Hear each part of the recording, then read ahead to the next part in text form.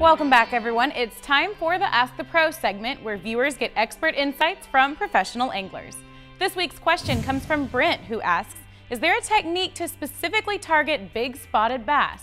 For the answer, we checked with the man who won the 2014 Bassmaster Classic, Randy Howell. You want to catch a big spotted bass, I love those. Alabama spotted bass, Coosa River's where I grew up fishing a lot. If you want to catch a big spot in the springtime, two different ways, a big crankbait, a Livingston lure, a Howler crankbait, a crawfish color like I won the Classic on, that's a good way to catch a big spot. Another way is a Carolina rig with a Yamamoto 5-inch green pumpkin Cinco. 3-foot leader, cover a lot of water in that 5 to 10 foot range, and those big spots that are out there spawning deep will bite that Cinco. So I hope that helps you catch more fish. Thanks, Randy. If you have something to ask one of the pros, simply visit our website and follow the Ask the Pro link to submit your question.